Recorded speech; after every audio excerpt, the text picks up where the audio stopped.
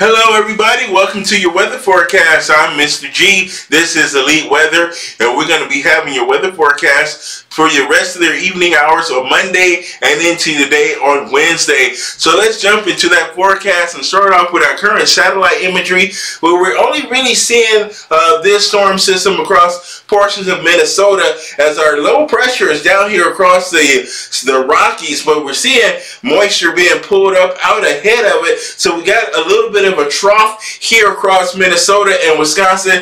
That's providing some light snow and some rain showers across this region. This evening, there's our older storm pulling off the East Coast there, and another storm coming in across the Pacific Northwest that's going to be bringing snow to the Cascades and eventually down to the Sierras. But we're seeing rain along the coast and in the lower valleys, and some of that rain could be heavy. We're going to be seeing about 1 to 2 inches of rain across the Pacific Northwest into the evening hours tonight and into the morning tomorrow. Now, as we take a look at our current Doppler radar, there is that rain and snow across Minnesota and into Wisconsin. You see that snow to the north, but to the south of I-94, we're seeing that rainfall. So a bit of a mixed bag of precipitation. Some freezing rain might be possible right in this region here, where that snow borders that rainfall. So we could be seeing some sleet and freezing rain across portions of the upper Mississippi River Valley into the evening hours tonight. So again, that's going to be very brief, and it's going to end in the next couple of hours and head on off to the east. Now, our current temperatures, we're seeing those warmer temperatures down here across the southern plains, 70s across Texas, and we're seeing those 60s and lower 70s into the southeast as well. But if we look at the northeast out here, we're seeing those temperatures in the 20s and 30s inland, but along the coast, we're seeing those mid-40s for those temperatures across the northeast. And then across the upper Midwest and in the Great Lakes, we're seeing those temperatures in the upper 20s to middle 30s. And then over the Rockies, we're seeing those temperatures in the 30s to lower 40s in some of those valleys and passes out there. And along the West Coast, those 60s down in Southern California, but if you go all the way up to the Pacific Northwest, temperatures in the upper 40s. All right. So nice weather for as temperatures is concerned for this time of the year. Now, our temperature change. Now, if we take a look at the nation's midsection here, we see those greens. That means that the temperature is warmer today than it was at this time yesterday. So we're seeing those temperatures a few degrees up to 7 degrees, maybe even 22. Look at this, 12 degrees up there in Embarrass, Minnesota. So it's a little bit warmer across portions of the Midwest this evening, but a little bit cooler here across the Great Lakes, because we do have that backside of that storm system that's departing off of the northeast there. So we're seeing that cold air coming down out of Canada, but that's going to soon be replaced by this warm air coming at you from the west. So as you move into your day tomorrow, we're going to be seeing those greens move towards the Great Lakes and into the northeast. And we got this other area here. That's another storm system that's moving across the southern plain, the southern Rockies there through Arizona and New Mexico and Colorado. So this storm system is going to be moving out into the plains tomorrow, and that's going to start the beginnings of those thunderstorms that we're going to be seeing down across the southern plains and along the Gulf Coast as we get to the middle part of the week.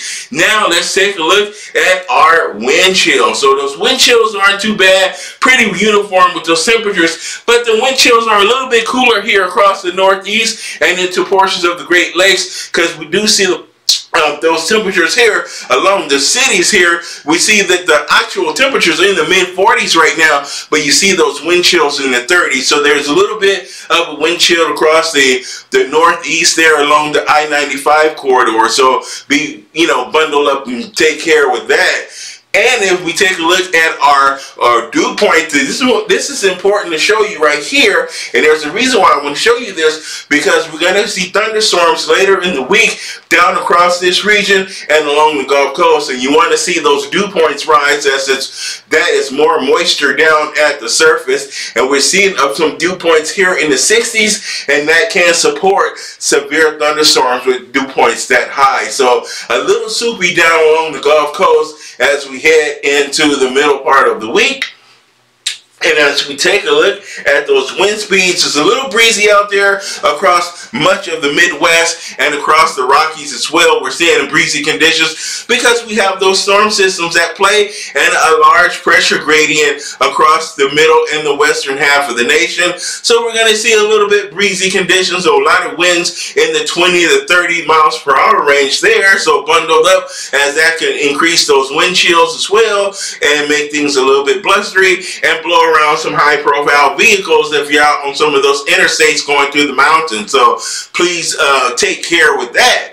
Alright, so as we take a look at your Monday, your rest of your evening hours, we got this storm system here across the Midwest there in the Central Plains. That's going to be responsible for this rain and snow across Minnesota and Wisconsin this evening. As that is starting to pull together, we're going to see a nice deformation band set up with this storm system. And as we take a look at what we're going to be seeing as far as temperatures across the eastern U.S., we're going to be seeing those temperatures in the 60s across the southeast and the 70s down there in Florida and along the immediate Gulf Coast. But if you head on up toward the northeast, 40s for the big cities, 30s over the interior and in the Great Lakes as well for your Monday, even though we've already seen those temperatures. And again, here's those temperatures as we see those evening hours. We're going to be seeing those temperatures in the 60s. Look at those 70s down there in Texas. Very nice for you folks down there. And we're seeing those 60s through the Midwest, 40s through the northern plains as well, as temperatures start to warm a little bit out ahead of this advancing storm system.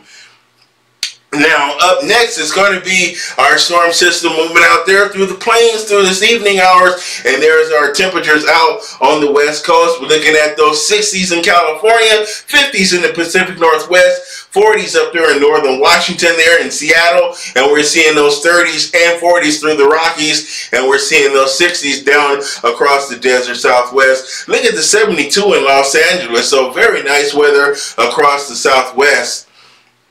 Now for your Tuesday, our storm system here is moving across down into the southern plains. We're starting to see some of that moisture come up off the Gulf. We're seeing those thunderstorms. We're going to be seeing some of those storms turn severe, especially here in Oklahoma and into portions of Arkansas, southern Missouri, East Texas, and over western Louisiana. We can see the potential for severe thunderstorms. Some showers and possible storms can extend into portions of Ohio and into Pennsylvania as well, and we're going to start to see snow as our deformation band takes place over upstate New York and into Ontario, Canada. All right, now let's take a look at the western United States for your Tuesday, and we have those temperatures out there. Look at those 30s through the southern Rockies. Aspen, Colorado is looking at a temperature of 31 degrees tomorrow, but we're going to be seeing that nice 60 out there, 50 out there for Las Vegas, and we're going to be seeing those temperatures in the 60s down around southern LA as well. But as we head up the Pacific Northwest, we're going to be seeing that rain as we got another storm system set to make landfall across the Pacific Northwest with more rain in Oregon, Portland, and Seattle, and snow for the Cascade Mountain Range. And that's going to eventually bring some snow to the Sierra Nevadas as that storm is going to drop down the California coastline. Now, as we take a look at your Tuesday of this storm system moving to the west, to the Midwest, we're going to see our second storm system here moving to the Great Lakes. There is our cold front that's going to be sweeping those showers and thunderstorms to the east, and we're going to be seeing our snow band on the backside of this area of low pressure, and the colder temperatures coming down out of the north there. So sloppy weather across the southeast tomorrow and along the Gulf Coast once again, as we're going to be dealing with those thunderstorms. More thunderstorms on your Tuesday evening. Again, we're going to be seeing that potential for some very heavy rainfall that could lead to some flash flooding and some water spouts along the Gulf Coast. So please be mindful of that. And that is your weather forecast for your Tuesday and Wednesday coming up. My name is Mr. G with your weather forecast. Thanks for watching. Leave your likes, comments. Feel free to subscribe on YouTube. Follow me on TikTok. I will see you guys all in the next video. Bye-bye.